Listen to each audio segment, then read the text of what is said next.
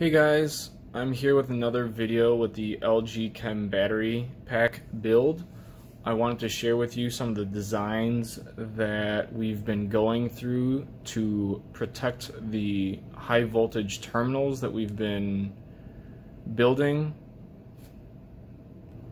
Now on the left hand side here, you could tell that we actually assembled both the positive and negative terminals with two leads that will be coming from either side. And in the center here we have the covers that we will be using to protect these terminals from ever touching. We're also going to be putting some insulation on them as well as Kapton tape to put these battery packs together. So now going into how the design came about as far as having a top cover as well as a bottom cover in order to protect the terminal plates that are putting these batteries in series. So on the bottom here you could tell there are two types of spacers. One of them is for the back side of the battery and the other spacer is for the front side of the battery. So this spacer essentially is covering the two notches that are coming out from the casing that will look like that when you put that bottom cover on. And then for the front we just put we have two 3D printed squares.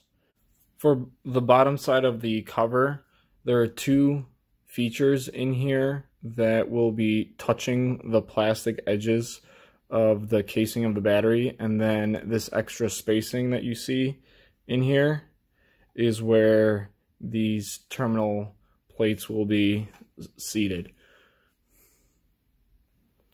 And then once we want to assemble this, we're going to put a rod through the two holes here that will also go through the battery pack, and then that will keep it assembled. Another thing you'll notice is there is the pouch that is exposed here from the casing. So with this design, when you put the spacer there, it will completely cover the pouch of the battery.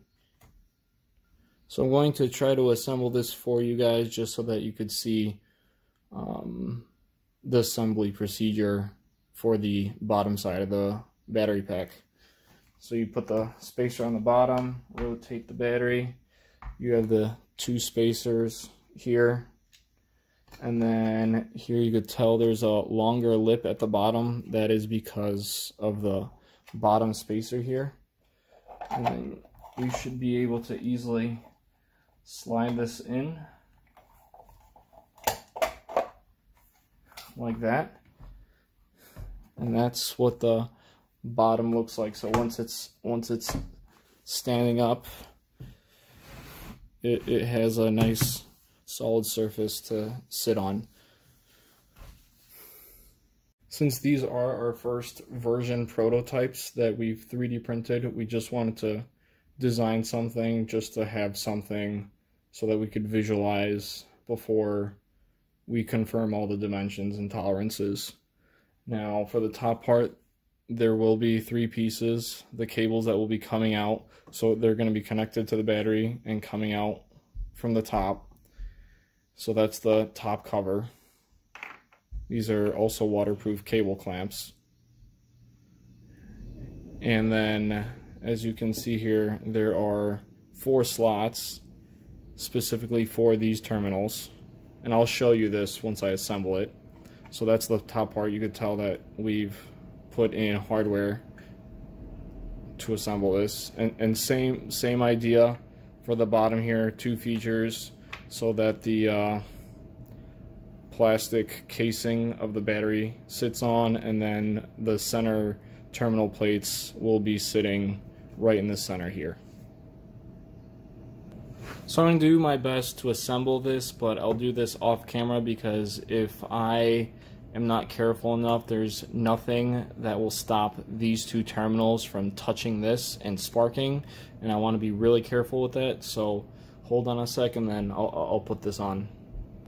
So I'm back here, fully assembled. You could tell the terminals are all separated nicely, and then this is where we're going to clamp our terminals with our cables, and then this will be attached on the top here. And then once it's completed, you have that bottom piece, you have this top piece, and then that's how it will be assembled. And this is the battery once it's fully assembled. Here's the top going down, there's the bottom. So I'm going to rotate this around for you guys to show you. It's nicely covered on all four sides. You'd see the spacer there. Do an angled view like that, and then coming on up, that's what the high voltage battery covers will look like.